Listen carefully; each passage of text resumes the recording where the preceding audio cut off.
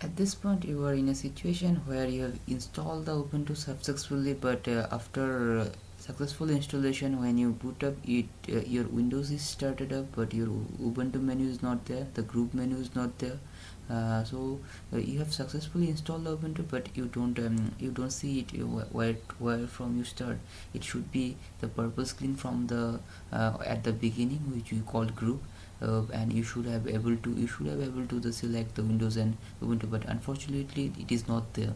Or there may be a chance you have installed the you have a dual boot machine and you have reinstalled the Windows and the group is disappeared. So your Ubuntu is perfectly there, but you are not able to access it. So I'll show you how to access the previous group menu, so that you can use the Ubuntu and Windows as a dual boot machine.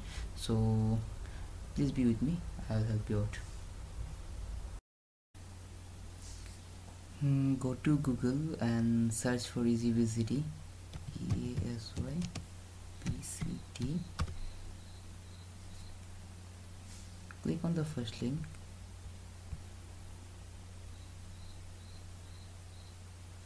And now go to the down, click on register,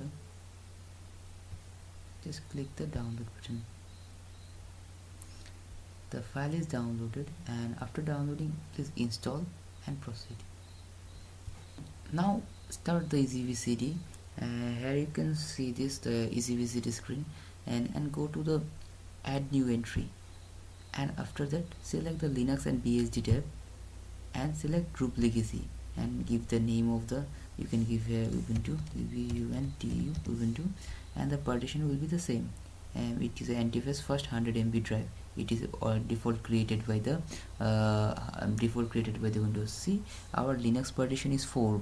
Linux partition is a fourth partition, and which is 57 GB, but we have to give this one and the first partition, and we just give to add entry. After adding the entry, we just go to the edit boot menu setting.